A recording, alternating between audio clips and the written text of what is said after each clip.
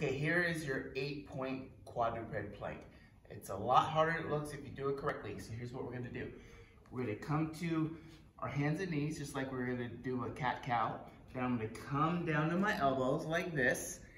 And then 8 points is hand, hand, elbow, elbow, knee, knee, foot, foot. So that's your 8 points. Then I'm gonna tuck my chin in and I'm gonna pull the ground together. So it's like I'm trying to pull my elbows towards my knees and my knees towards my elbows. So if you're doing this correctly, you're gonna feel your abs, they're gonna get really contracted, and you're gonna feel your lats, mainly your abs though. So if I were to do this here, I would come here, squeeze the ground with everything and start pushing everything together or squeezing the ground together as hard as you can.